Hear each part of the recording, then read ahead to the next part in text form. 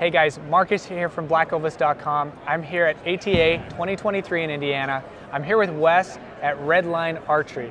Now, Redline has done some cool things to make some updates to existing products, and we're here to talk about them. So right in front of us, we have the Torch. Wes, what can you tell us about it? So the Torch is the brand new sight for 2023. We just launched in December. The main aspects of this is just really how it's built and all the extra things that are there for you, as a hunting sight. This is kind of that introductory into even like a target sight that we've been kind of messing with, but we are a Redline bow hunting, and that's why we created this one. This has a built-in sight light. That's kind of the main thing right there. You got a 4-stage rheostat light there. It also comes with the second pin. So that second pin is the 15 thousandths size. Your top pin is your standard 19 thousandths. So still in that hunting realm, you're still able to reach out and touch something and not have a pin.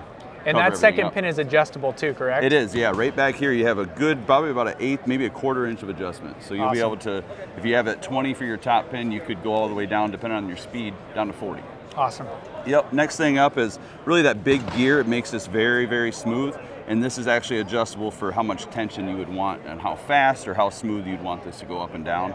On top of that, your windage, you have brass gears in here, so that's all self-lubricating. Going to constantly give you that smooth left and right with a micro adjust.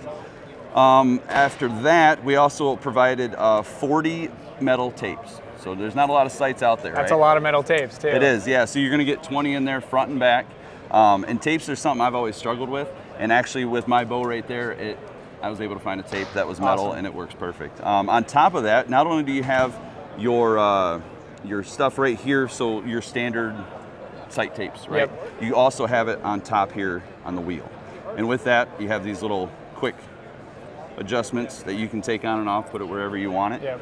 And yeah, big. I like the idea that you can have a sight tape in this front area, but also on the wheel, just because you're in so many different hunting situations where you can't actually move your bow to the side sometimes to see what's on the other side, so to have both options, I think, is super smart and cool of you guys. Thank you. Yeah, I mean, and even the locking mechanism being right there on the wheel, where my thumb can literally just go right there without looking, because my thumb automatically wants to go here to move this up and down. Boom, easy locking, and it's one of the only locking as far as a sight where when I lock it, it doesn't move. It's pretty sweet.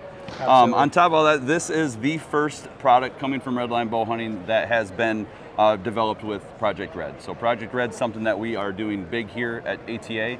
We are bringing the dealers into our further innovation for further products. So not all products will get that Project Red stamp, but the big products that we have coming out, I mean, we're talking to all of our top dealers that are actually listening to their customers, what the customer wants, because honestly, if their customer's satisfied, we're satisfied. That means we're helping the dealer out. So we want those dealers that are dealing with people every single day to give us that feedback. Yeah, that's super cool, because as you know, like we get questions all the time about different archery products, different sights. How do I adjust this? What can I do? And the fact that you guys are incorporating that into the design of your future products, I think is exactly what we want to see and what customers want to see at the end of the day. That's great. I appreciate that. Thank you, Wes. Let us know if you have any comments or questions. If you do, comment below or give us a call. Thanks for tuning in.